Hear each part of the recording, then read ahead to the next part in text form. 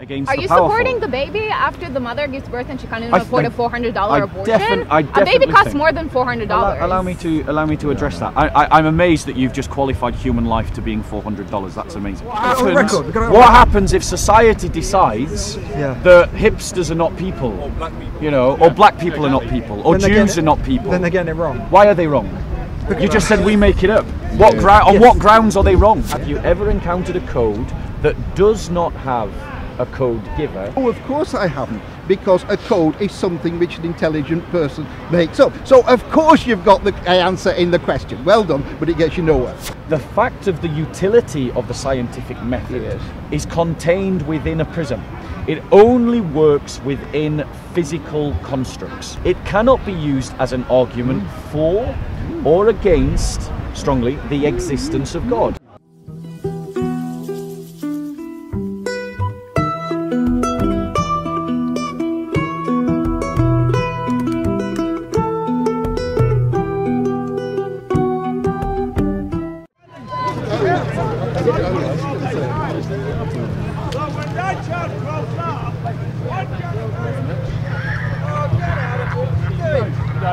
No problem, he doesn't want it, he's got to do it. You wanted to debate?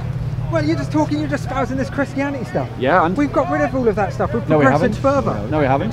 Where's the progress? Where's the progress? Well, firstly, you made 2 points. You said we've got rid of all that stuff. So one of my main things. Who's first? No. You've made a point. Firstly, tell me who's we. Yeah. What's your evidence that it's been got rid of this point? Okay, we got.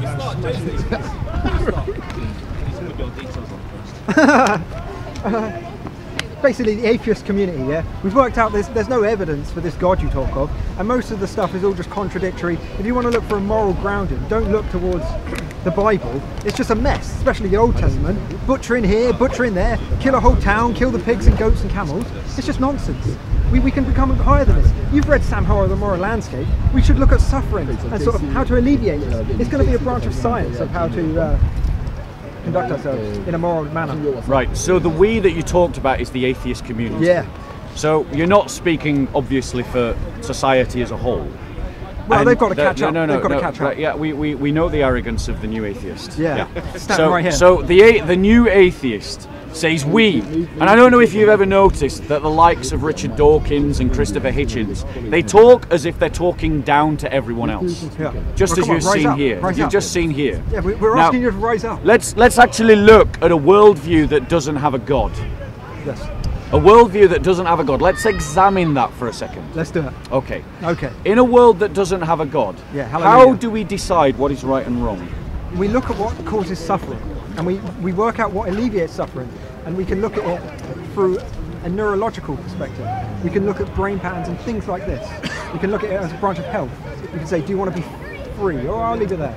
Do you want to be free? Do you want to be his healthy? argument is, ladies and gentlemen, that in a world without God, we just look at suffering. Okay, that's his argument. But the thing is, his opinion is one of many and multiple opinions. What about the utilitarian ethic, the one that creates the greatest possible happiness?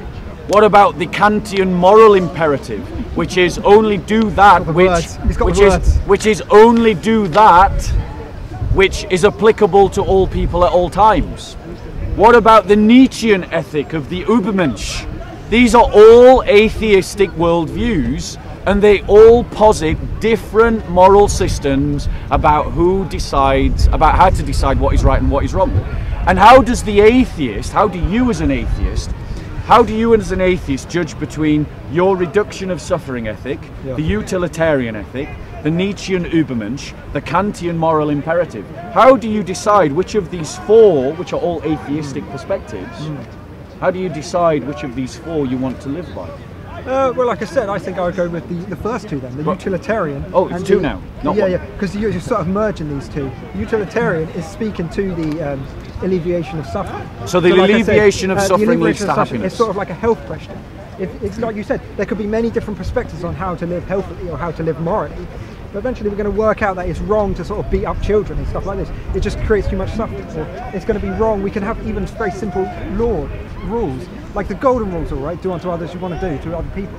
So then in a logical framework, we can run the system and be like, look, it's contradictory to say, oh, we treat this person badly because that person is not me. But who defines what a person is? Well, come on, that's just simple. Just say, oh, look, that's a person over there. Is an unborn child a person? Unborn child, bloody hell, what, you going straight for the abortion idea? Are you? So who decides who's a person? No, I'm saying you're going straight for the abortion. No, answer my question. Who decides who's a person? We all do, we make it up. We make it up. Yes. Right, so we make it up. So what happens if we go back to 1945, 1932, 1930 to 45 Nazi Germany, when gypsies and Jews were categorized as non-people? Yeah. You just said we make it up. So can I just why can't? So do you think your God defends against this behaviour? Do you think your God defends? No, I'm asking him a question. Do you believe your God defends against that? Do you believe your God defends that? One second. One second. Because you're barracking. Do you? One second. Do you? The question is, if you're saying we just make it up, that's what you said. I did say that. So what happens? What happens if society decides that hipsters are not people, or black people are not people, or Jews are not people? Then they're getting it wrong. Why are they wrong? You just said we make it up. On what grounds are they wrong? If we just make it up, it produces suffering and an in contradiction. But a person is a person, so they're just finding a false answer. But here's the illogic. That's what I mean. They're wrong. So here's the illogic of your argument, because your argument is said. Where am I? I'm going to explain. I'm going to explain. You're doing okay. Thank you. You've just said. The moral principle that we should use is that we should reduce suffering so that persons do not suffer. Yes. And then I said, how do we define a person? And then you said, we just make it up. Yes. And then I said, well, what happens if society decides to make up that black people aren't persons or that Jews aren't persons? And then you just said, well, that's evidently wrong. How can it be evidently wrong if you've just said that society has the permission to make it up? Very good. What I could jump in. objective standard are you using to define the person? Yeah, well done. So he needs an applause for that one. Okay. Go on then. Because I could say, do we make up the number of the speed of light, or do we discover it? We could do the same thing with these moral questions. We discover what is the moral answer based on what causes suffering. So they got it wrong in Germany. They thought they were not people, but they are people. So they discovered the wrong answer, or they made up the wrong answer. Right, guys. I think the word for this is drowning. So his argument now is that we will discover something that is a metaphysical question. Let us be clear. Let us be clear. Did not say that. No, you did. You just don't understand what metaphysics is. No. Don't understand what metaphysics is. You don't know what metaphysics is. So let's be clear. I'm going back to my thing. You've hijacked it. Do you believe that God defends against the Nazi Germany regime? Yes. You think it does? Yes. How did this God communicate with you? So let me answer. Yeah, go on. Answer the question. How did the God communicate with you? You've asked two questions. What are the two questions? One, does my God defend against that kind of thing? And two, how does he communicate? Yes. I will address both questions. Go for it. Go. Okay. And I've got to say, he does better than the Dawa team, because at least he will tackle a question if I ask him, even if he is talking gibberish. He gives it with one, takes with the other. So let's just look at the first question. How does the Christian faith Tell argue the camera and I'll watch against... the video. I gotta go. Oh, he's running away. Why are you running? Why are you running? Why are you running? You were so eager to heckle and debate me, and now he's running away. Okay, so I'll answer the question, and then maybe we'll take questions or pause. So, in answer to the question, how does the Christian faith argue against the kind of abuses that we see under Nazism? Considering the fact that church history does have its abuses. It comes from the narrative that everyone is made in the image of God. Every human being is made in the image of God, irrespective of any other factor. It doesn't matter what your religion is, you're made in the image of God. It doesn't matter what the colour of your skin is, you're made in the image of God. It doesn't matter what your gender is, you're made in the image of God. It doesn't matter what class you're born into, you're made in the image of God. And that image is what bestows upon you dignity. Now you can denigrate that dignity by other things, by taking on false beliefs. You can denigrate that dignity by self-abuse. But that dignity is given to you from your conception. Now, in answer to how does God speak to us? God has spoke to us in the past through his prophets, and their accounts are recorded in what we call the Old Testament. And he has spoken in these latter days through the word of his Son, Jesus Christ. Amen. whose accounts we find in the apostles' teaching, which were written down in the Gospels and the letters. That church tradition is the basis of our belief, and we believe as Christians that God's Holy Spirit dwells within his church and is guiding it to all truth.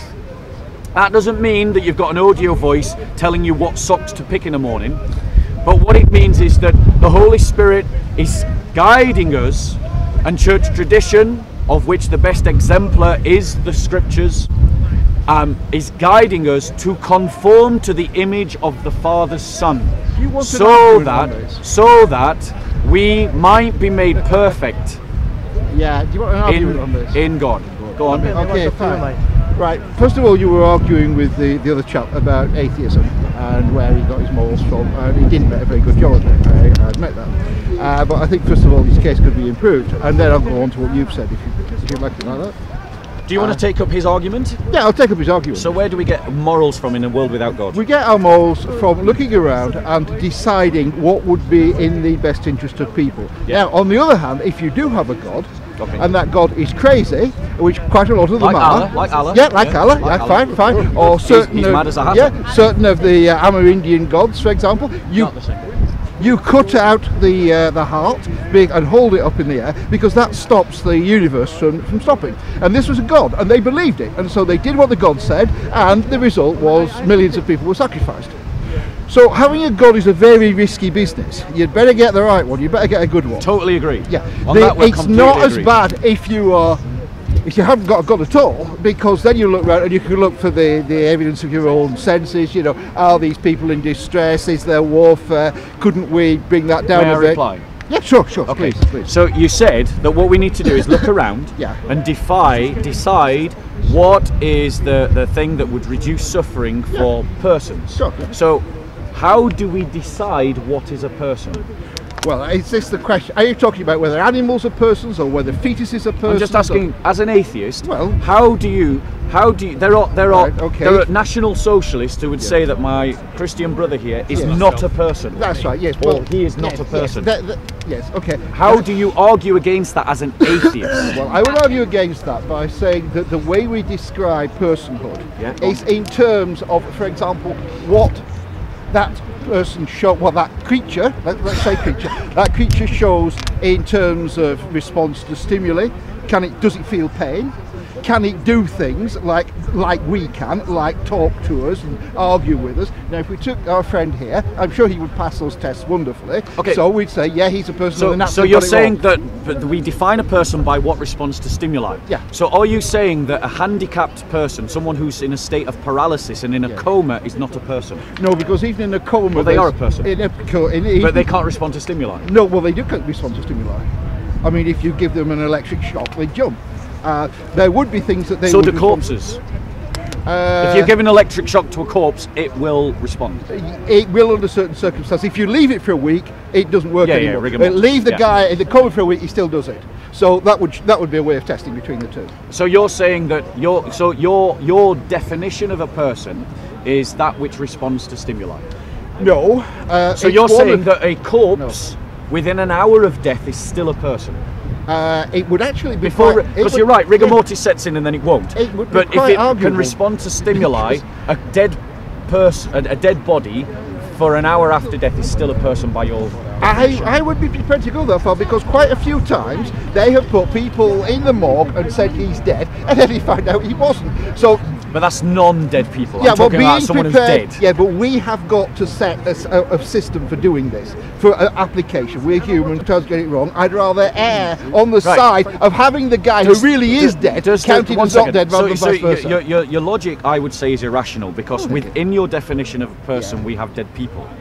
And No. the fact is they're dead. And Well, how do we know they're dead? Well, because they're dead. Their Oh, I heart's see. not We know they're beating, dead their because brain they're is dead. Now that is good. But He's they- criticising my logic. He says they're dead because they're dead. Because their brain is dead, their heart has stopped, but they will still respond to stimuli, which is your logic of defining a Yeah. person. Now, let me ask you this question. shouldn't have got into But does that mean, by your logic, that a fertilized egg is a person? A fertilised They're egg. not a person. No, I don't think that. A zygote. You mean just at the time of fertilisation? Immediately after Yeah, conception. that's right. Yeah. So they're not persons. They're not a person, but they are a potential person. Why are they not persons? They do respond to stimuli still. Well, yes, but you see, when I've started to explain this, and I gave this as one of the tests, you cut in and assume that that was all the tests. It has to fulfil more than that Okay, in so order it's to be a person. more than that. Yeah. Okay. So this is doing this, So and it is also potentially a what person. other So again, I'll definitions? give it the benefit of the doubt, like I will with the person who somebody else has said is dead, but quite often we find out isn't dead. Are animals persons then by your logic? The vegans would certainly say yes. I'm not asking vegans, No, I'm no, asking I you. know, I know. I would say that they're not persons. They're not persons, but they respond to stimuli. That's right, and I've said that that is one of the tests, but not all of them. So give me a characteristic that a human has that a primate doesn't. A human. They're a Right, human. they They're sing a opera, substance. for example. I don't What? understand Singing you're opera. here. I've never heard an ape singing opera. I've definitely heard apes singing. Really? Really? Yeah. Yeah, you're They do making a calls. noise. They're Making a noise in the well, trees.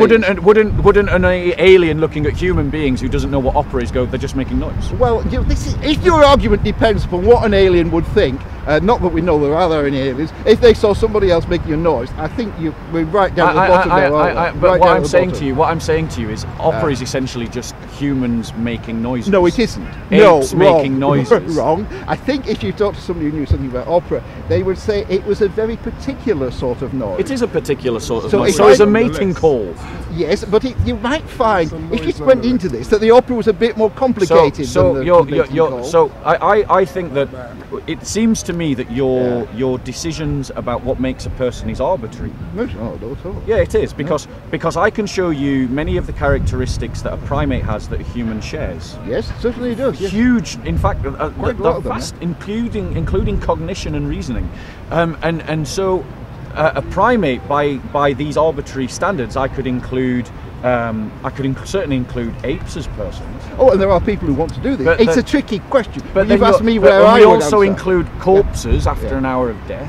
Yeah. Because we know that sometimes they get But up and are not dead at all. we exclude conceived human beings in the womb. That's right. Yes. But they also respond to stimuli. That's right. Yes, of course they do. Because I'll say this again because I think you missed it.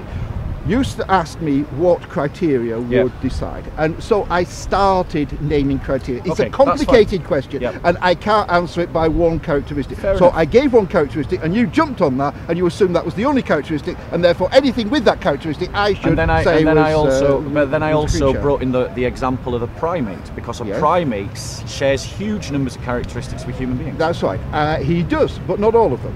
You agree? Such as? Well, such as, for example, one of the problems that these people have who want to, the Great Ape Project it's called, I don't know if you know about this, and that is to give human rights to chimps I've and heard about gorillas the and things movement. like that. That's right. One of the problems is, do you give what about the responsibility? Supposing that a chimp kills another chimp, and they do. So then do we haul the chimp off and have him executed or put in jail for 50 years? Because that's what we would do if we said they were equal exactly to humans. Right.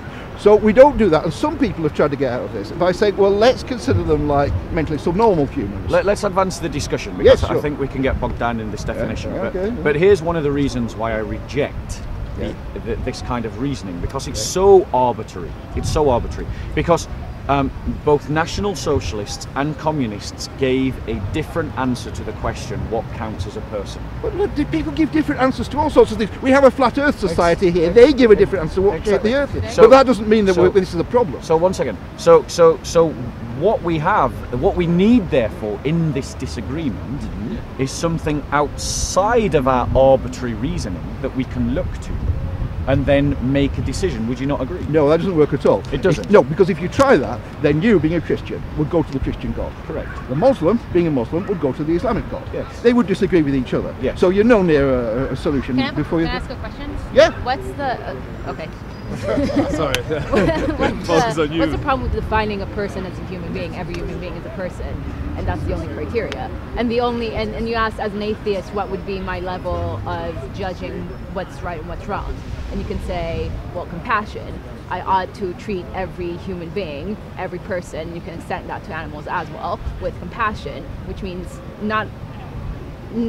Sorry, To not, if you can't relieve problem. suffering, it's at least not to cause of the suffering, which then that pretty much covers all aspects of violence, of treating someone with disrespect on all levels, which covers from, you know, not letting them on the tube first to a genocide, if we want to talk about the Nazis. The reason why I reject this reasoning is because it's so arbitrary. It's not arbitrary. It is arbitrary. Hold on one second. Allow me to reply, because you've essentially said all persons are humans, or treating all humans are persons. Okay. Right, but how is that I wrong? would say, well, I would test that, because I find that people who make that argument are the first to say that conceived eggs are not persons. The who?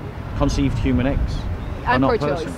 Yes, yeah, exactly. So you don't consider a conceived human being a human being? I consider a woman a human being, and I conceive a woman that can have the choice what to do with her body and not be seen as an incubator, and have a choice of whether or not she wants to. So it is an arbitrary choice. It's not an arbitrary choice. So if someone comes along and says, it's like you someone comes along and says Jews are not persons, or black people, or black people, I'm a Jewish that is an arbitrary choice. I don't see any difference in your logic and their logic, and they both incidentally lead to mass murder. Well, if we want to take that into pro-choice or pro-life or whatever, when you tell a woman what to do with her body, that's taking away her self-autonomy, because you are telling her what to do with her body. I don't agree it's her body. No, exactly. He's going to say it's God's body. It's God's body. Yeah. Well, you're telling me. Let's say I get pregnant, and maybe I don't want to have. Let's say I was like a woman, not me. Let's say a woman was. That's instances. A woman was raped. A woman. It was. How do you say the word in English? Incest. Incest. Incest. Yeah. All those, and there are certain religious streams that would say no, like they're 12-year-old and say no, you still need to have that baby. Yeah. How is that compassion? How does that? I cannot understand how a Christian, let's say, or a Jew, or whoever takes on a religion that says they're uncompassionate towards other people, can say to a 12-year-old that was raised by her father, well, you still need to have that baby because it's not your body. Or how can you say, even just a normal woman, just 30-year-old woman got pregnant, she doesn't want the baby. Allow me to reply. Just the end of this argument. Doesn't want to have the baby, but you still said that you need to put yourself in a life-risking situation. Even if the pregnancy is completely normal, it can still end in death. And it's not just that, it's their psychological, emotional, financial applications to having a baby. It's not just carrying it for 9 months, it's taking care of it for the rest of its life. So allow me to address that point. Firstly, your reasoning is wholly arbitrary. You're assuming that your body belongs to you. You're making that assertion. I disagree. I don't believe that your body belongs to you. I don't believe that my body belongs to me. And I don't believe that you have any rights over an embryo to dictate what happens to that embryo. So why does that embryo more important than me? I allow you to talk. Allow me to talk. Yeah. I don't think that you have the right to assert your rights over the rights of another. And that includes the embryo inside you. Now, in terms of your arbitrary markers, you're saying that I'm a person. Supposedly arbitrary. Well, they are arbitrary. Supposedly. They are, definitely. That's your argument. Yeah, okay. They are arbitrary. There's no other way. I mean, an honest atheist would accept that they are arbitrary. They're just opinion. An honest atheist would accept they're making arbitrary decisions. So, in terms of talking about the rights of the mother, you've also got to consider the rights of the child. And those two rights have to be held in balance. But you're not holding them in balance. I'm an attorney. I went to law school. It doesn't mean anything. No, I'll tell you something. Well, not in this country, but I'll tell you something. There is the. Well, that's to me. Thank you very much. So when the Nazis, sorry, you just said. Hold on. You just said law equals morality. That's what you just said. No, I did not. Yes, you didn't. No, I did not say that. Did you not say that? No, I did not say that. I wanted to say, in law school, we've discussed, constitutional rights and one person's right towards another person's rights, and you can see that, let's say in the U.S. with the Second Amendment, with the First Amendment. No, this is my right to carry a gun. This is my right of speech. What they teach in law school is that no right is unlimitless. No right is unlimitless. Yeah. So your point, let's say I agree. Let's take on your. So your argument, rights over your body are not limitless. And your argument that the embryo has rights over me are not limitless as well. But you're putting their rights 100% over mine. But you also need. But that's not that. How is that different from what you're supposedly seeing me doing? Because in a situation where you have. When in a situation where you have the powerful holding life over the weak, then, as a Christian, I stand up for the weak against Are the you powerful. supporting the baby after the mother gives birth and she can't even afford a $400 abortion? I A baby definitely costs think- more than $400. Allow me to address that. I'm amazed that you've just qualified human life to being $400. That's amazing, and very I didn't do dangerous that, but thinking that's okay. indeed. That's what the procedure Very cost. dangerous. I did not do that. but Very that's okay. dangerous. Very well, dangerous. you're kind of taking words out of my mouth.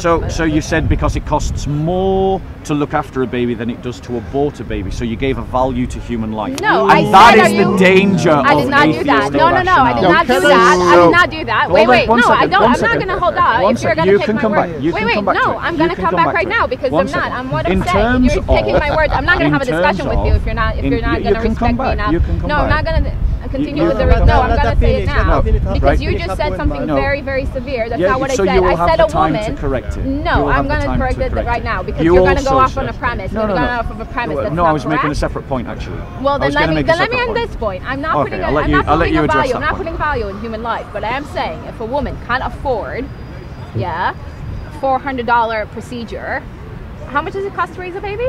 So you are placing a value on No, human but life. it costs to raise a baby. So what you're saying is, food costs money. so what you're Diapers saying is cost it's money. cheaper to kill the baby than to raise the baby.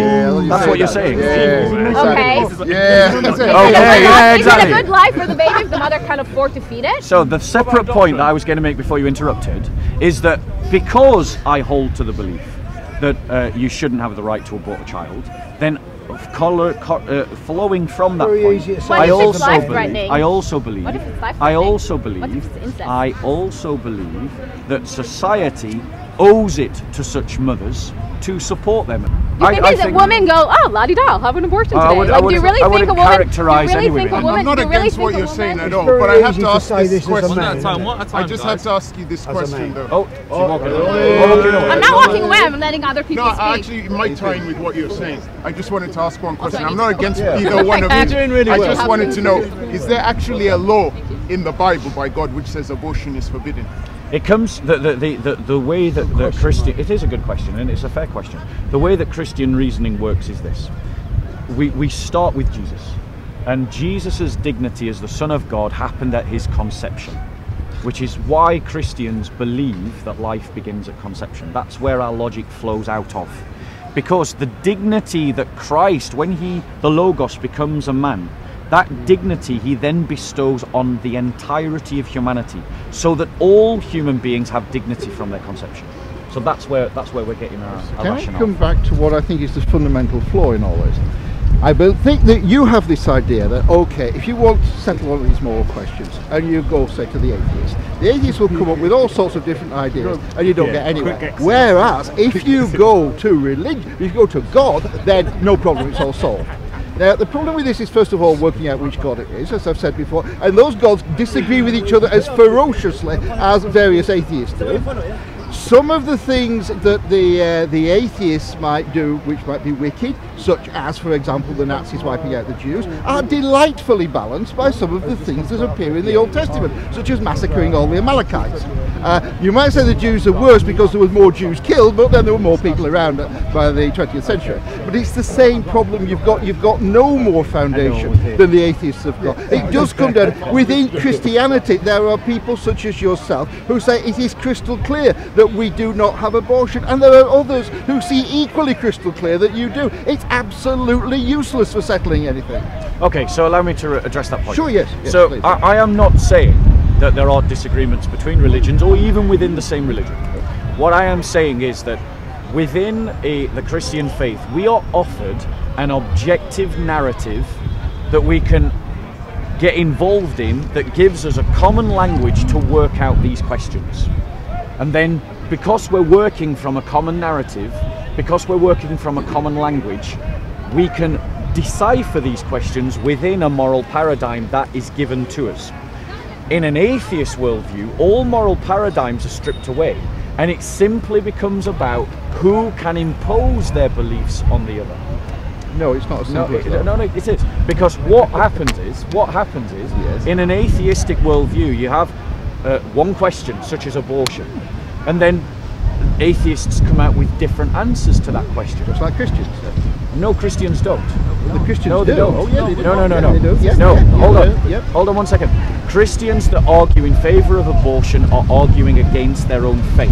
That's exactly And what that's you the would say, difference. and they would probably say the That's same about you. difference. That's the difference. And of course, But- the communists but and an atheist, the hold on, Nazis said rude but things here's the about each other, difference. and you too will. Of course you will. But here's the difference. An atheist could never make the objection that I've just made.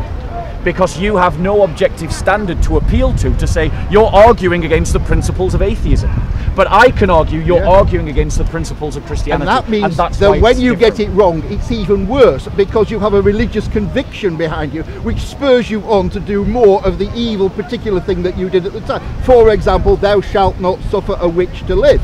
Now, if that was the few atheists debating it, they might say, oh, well, she's okay, you know, leave her alone. No, it's in the book. You've got to kill them. So let's just look at that. Let's just look at that. Because you've raised up a couple of examples from the Old Testament. Good. But let us just remember Yeah. that the 20th century Yeah. has been the bloodiest century in human history, and it has been atheistic ideologies that have dominated throughout. Through abortion, through the gulags of the Soviet communists, and through the death camps of the Nazis. More people have been killed, such as Pol Pot, 100 million through communism. And these are intrinsically atheistic ideas. So the idea that having religion makes it more potent because you have conviction is a red herring argument. Because communists had conviction when they killed 100 million people. The Nazis had conviction when they killed more than 6 million people. The liberals have conviction when they abort children in the death clinics that are dotted across the Western world. So, in terms of the Old Testament examples that you gave, you are talking to a Christian. Yeah. A Christian believes that the Old Testament captures the Old Covenant. Christians believe that Christ inaugurates a new covenant, and that new covenant means that those examples you speak of in the past, we do not apply. Oh, but you So believe they were argue right to have against applied my them at the faith. time? Yes, Yes, exactly. Yes, thank you. at the time. Right, fine. Now, also, if you talk about all these millions of people who died in the 20th century, and this was more than ever before, my reply to that is, first of all, there's more people in the 20th century than there ever was before. So if you had a dictator, or supposing Peter the Great was as bad as Stalin, well, he couldn't have killed as many people because there wasn't as many people in Russia at the time. So that's part of the reason why there's a bit of a fallacy slipping in here. Also, this killing was, you know, for example, okay, let's take say the 30 Years' War. How many people died in that? I don't know. No, I don't know. But I know that Germany was reduced to half its population. How many people died under Genghis Khan? We don't know. So we don't know. Genghis Khan wasn't a Christian. I'm not suggesting he was. No. I'm not suggesting he was. He wasn't a Christian, but he was a religious man. So your argument is essentially people die. No, my in war. argument is that people who believe in God kill other people. And And people who don't hold on. believe in God kill other people. So And it's not an argument then against religion, is it? If you're saying essentially it makes no difference whether you believe in God or you don't believe in God, and you still kill people, that isn't an argument against believing in God. No, and you can believe in God if you like, and we can have nice So debates like this but in the the point pub. is- But if you start the getting point is messages it's from God that you not- have to kill the people, point and is some of them you've just- do, then it becomes rather You've nasty. just killed your own argument. You've just No, killed your no, own no, argument no, because no. essentially you've said it makes no difference. I agree with you, it makes no difference. Why doesn't it make a difference? Because human sin exists in the heart, and the scriptures talk about that reality. It talks about the reality of human sin. It identifies that the human heart is selfish and corrupted and self-gratifying and self-serving, and it speaks to that truth as being the flaw in mankind. Now, to define what is true, it is that description that most closely matches reality. Yes. So in this regard, the Christian faith is true because it describes the corruption of the human heart. To wit, there is huge amounts of evidence that the human heart is selfish, is self-serving, is self-absorbed, is self-seeking. But how does it address that point? It addresses that point that you need to recenter yourself, not on the self, not on the me, not on the I, but on the I am, and the love that he is, that flows through you into others. And ubi caritas et amor Deus ibi est is what we say. Okay, Where there is love, there is God. Yeah. So we recenter ourselves not on the natural selfishness of human nature, but towards a selflessness. Now, answer me, do you think that that is a good thing to do?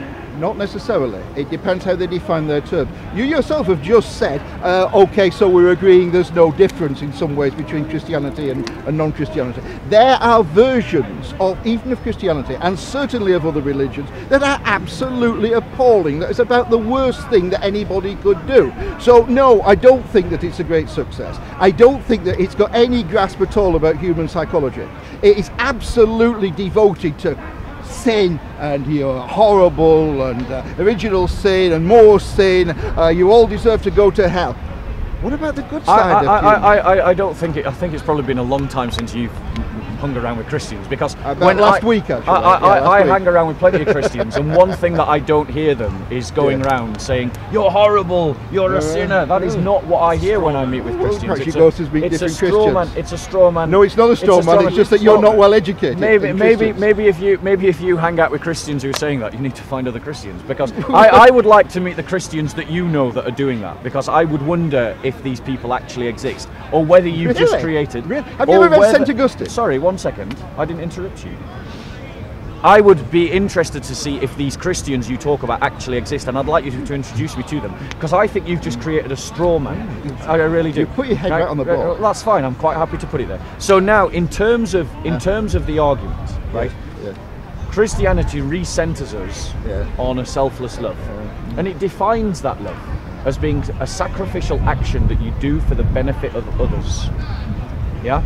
Now, criticize that way of living for me. Tell me why that is not a good way to live. Well, first of all, I'm going to tell you a little bit about Christians. Have you ever heard of a man called St. Augustine? I am a Christian. Yes, yeah, but you don't seem to know much about them. I know there's a lot of them around, so you can be in a little group and not know them. I know. Have you ever heard of St. Augustine? Yes, I know St. Augustine. Do you know what he said about sin? Yeah. What did he say about it? He talked about the original sin and the full depravity of man. He talked about that, and he went on and on and on, didn't he, about his pears that he stole and how this was terrible. And he'd done a lot of other things in his life, but he picks on something that's bad, and this is really evil. And would you agree that he was a bit off-centre about these views? So, the book that he's quoting, and it was actually apples, not pears. Naturally, it's pears, not apples. I reckon it's apples, not pears. And it's in the Confessions of St. Augustine, a book that I've read from. That's right. Yes, so you should have remembered it. But maybe it's a mistranslation. But he's talking about the depravity of human sin is actually found in his other works, particularly the City of God. And that's the writing of St. Augustine, because and that's where the idea of the depravity of original sin is talked about. Now, in terms of what he is teaching, I don't have any problem with it. I agree that human beings cannot reach God from their own effort. That is what I believe. And I see countless examples that human nature is bent inward to itself. So you as a I Christian, think that is an accurate description of reality. Christian don't believe that humanity is sort of in the middle, a bit good, a bit bad, but it balances out. You believe there's a great big sort of steer over towards sin, evil, wicked. I think that man cannot reach God by their own effort. Well, that wasn't quite what I asked, so shall I ask it again? Or will you just answer it? Except that your question needs to be unpacked a little, because you're asking me as a Christian, so you're asking about my worldview. And my worldview is not that we just exist on this horizontal plane in which there are questions of good and evil, but there is also a lateral plane that we exist on in terms of our relationship to God.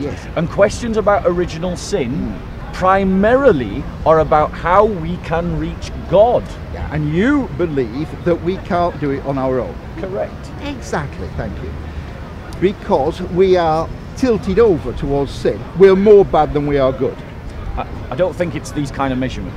Heaven's for the good place, people. Hell's for the bad place. We're somewhere in the middle, so so deal with my actual position. My position is that human nature is inherently selfish, self-seeking, and self-serving. That's right. Not that it's inherent. Do you disagree? Yeah, you've got half of it, but you forgot the other half. I disagree that that's the full explanation. I'm saying you've got half of it right. What's the other half of it is that he's altruistic, brave, courageous, loving, and all those other things that the Christians tend to forget, because they can't have humans having it. That have to be gifts from God, and that's where they get it all wrong. Well, and your evidence for this is what? Well, the evidence is that around you, you know, people who are not Christians. No, hold on. Your evidence that this grace of courage Yeah. and altruism does not come from God. Where is your support for that assertion? Well, because there's no evidence that it comes from God. Ah, right. Some of the So people it's who an do assertion. Well, no, if you haven't got any evidence for it, It's an assertion. no, if you haven't got any evidence, okay, if you haven't got any evidence for all this evil stuff being in us, then I would say it was an assertion, but I'm not saying that. What I'm saying is that these things happen. I mean, perhaps even you agree that these things happen. There is courage and love and those Yes, sort of things. yes, and absolutely. people sometimes do this who are not even Christians. Yeah, totally. Fine, fine. So your assertion is that it comes from God. Yes. My assertion is that it doesn't. Yes. Right? It is a metaphysical question, which means that neither No. of us can deposit physical evidence. No, it to does the mean fight. something, because it's not as simple as that. Because in a situation like this, you are bringing an extra facts into the argument. Is there a problem with you know the idea of when you argue, the best arguments are the ones that use the least number of assumptions. You are adding another assumption. You're bringing in God, a really big one as well. Well, I think actually the reverse of that is the denial of God's existence is also a huge assumption. No, if I deny the existence of On what basis? well, no, if I deny, for example, the existence of space aliens, and you insist that there are space aliens, it's for me to say to you, well, you know, produce the evidence for a space alien, not for you to say to me, produce the evidence that there isn't one. But you're making a statement about the nature of reality. Yes, yes. Right? And that statement about the nature of reality is based upon premises that you yourself, I think, when tested, will find out inconsistent. Because essentially what you've just said is, before I should believe in something, I have to have evidence. Is that correct? Yeah, oh yeah. I really go for that, yeah. That's his argument. Absolutely. Right, fine. Okay, can you tell me who proved that principle to you? When did they prove it, and what evidence did they use to do so? The evidence that they use to do so is a utilitarian argument, because it is An argument, it's an argument, yes. a philosophy. Philosophy, yes. So I know no. philosophy has terrible meanings. My question, if you're just going to move your assumption back, what I want you to prove is your assumption. Because your assumption is that you can't believe in something without evidence. Yes. So prove to me that principle. No, the assumption is that you shouldn't believe in things without evidence. Oh, they do it all the time. I'm not saying it's impossible. I would say that you were a splendid example of it. So we have a system of reasoning, and we have rules to that game. And one of those rules is that if you bring in assumptions without good cause, when you could explain the thing just as easily without it, Occam's razor, yeah, that is a bad argument. Now, if you want to, you can say, well, I don't subscribe to that club. No, I'm not going to subscribe to that club. So we'll see where it leads, and we'll see where it leads straight into chaos, because anybody can start believing in anything and say, no, I don't have to have any With evidence. respect, yes. I asked you a very simple question. You said that you have this principle that you should not believe in something without evidence. Yes, that's right. So, Yes. show me where is the evidence that proves this principle. No. You've not quite understood. No, I really have. No. Okay. Then Imagine, say, the American legal system, and you have constitutional laws, and you have laws that are then devolved from that. This is like one of the constitutional laws. It's one of the ground rules, if you like, if that makes it easier for you. So what you're saying is your principle is an unproven assumption. Oh, you can't prove it. No, I'm not suggesting for one moment that There you you go. prove it. What I Which is what I said at the beginning. It would be an unproven assumption. What I said at the beginning was that this is one of those. I said it went to utilitarianism. You remember utilitarianism in this? Right, well, let's bring in utilitarianism. Yeah, because I said that it was much easier to get somewhere if you do this, if you assume that you won't bring in all sorts of weird assumptions. Let's just deal with the utilitarian prism, because what you've done is you've accepted that you're working from an unprovable assumption, and fine, that is as unproven in physical terms as belief in God. So we're even on that sense. But then you said, but look at the utility of this principle. Exactly, yes. Right, hold on, 1 second. Yes, fine, yes. But what you've missed is I think it's Copper's critique of positivism, which is this idea that reason is boundless, because the fact of the utility of the scientific method is contained within a prism. It only works within physical constructs.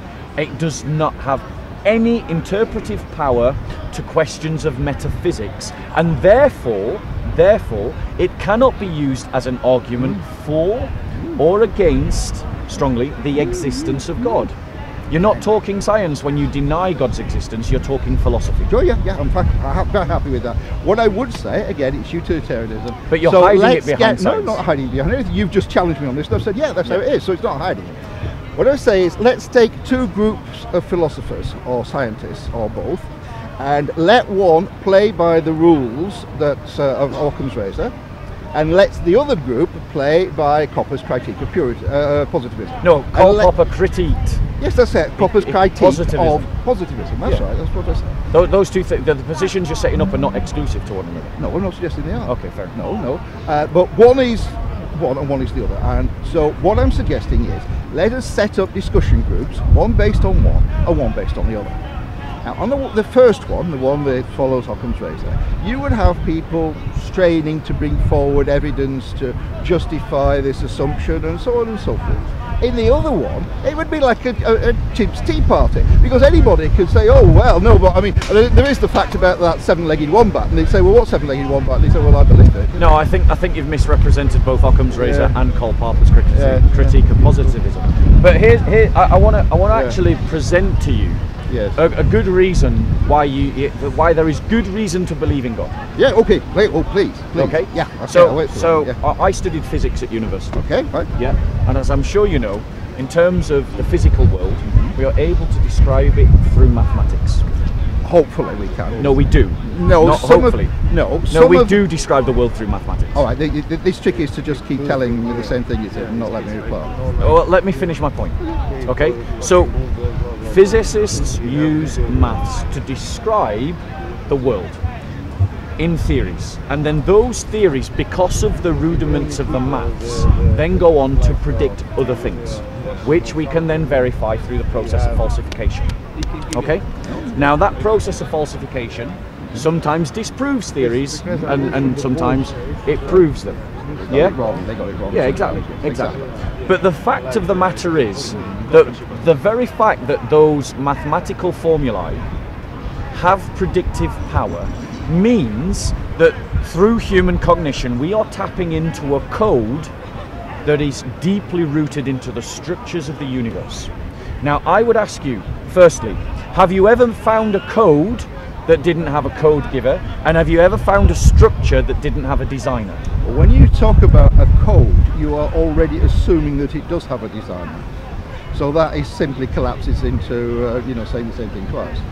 Right. So I'll rephrase the argument. And the designer does the same thing. No. It's all when you've got the answer in the question. No, you're dodging around the implications. No, I don't know what the implications are, and I'm very ready to meet them. So but deal we'll with sort this one out first. So deal with the implication that what we have is a code that is tapping into the structure of the universe.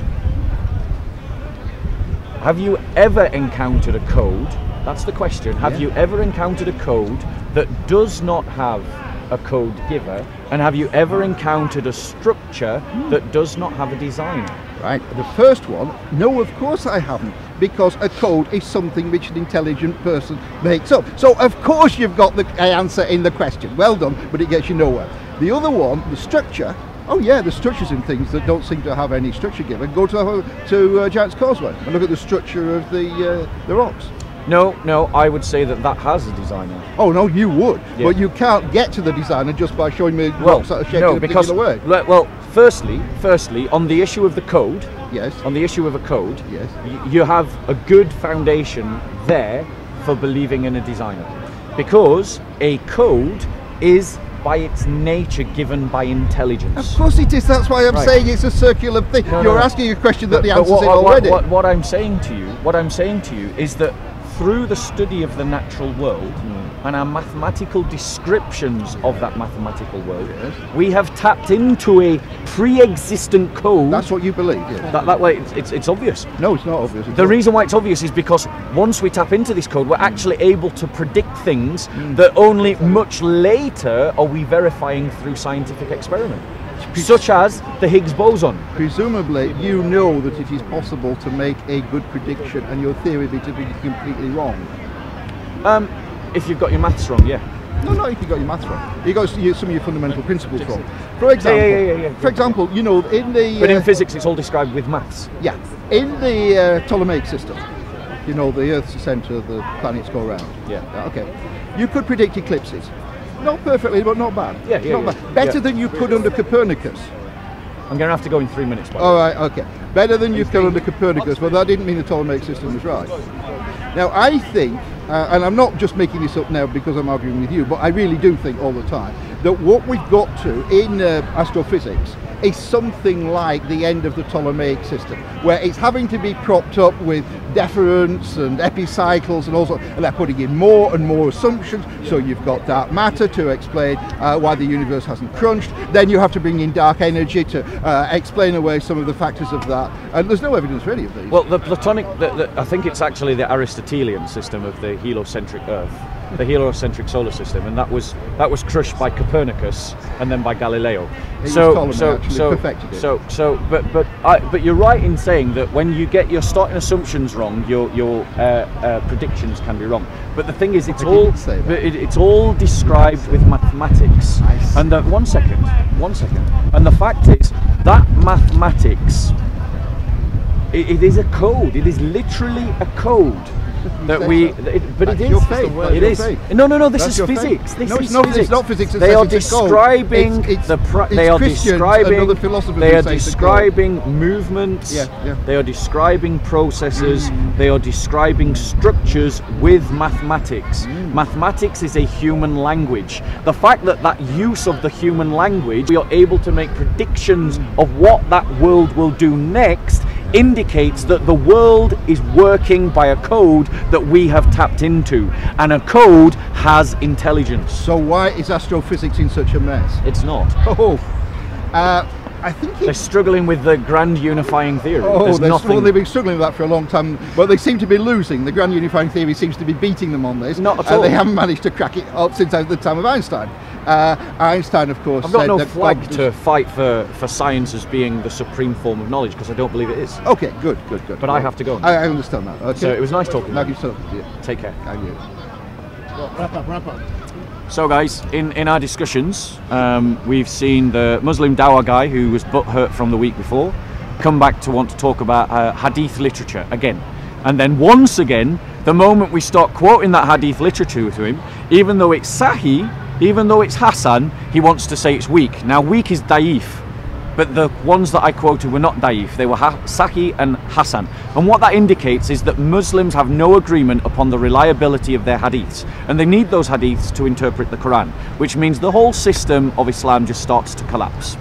And the fact that they are embarrassed by their prophet and they don't want to defend him, they just want to get off the topic, indicates that in their soul, their emotional intelligence is telling them that Muhammad's an embarrassment.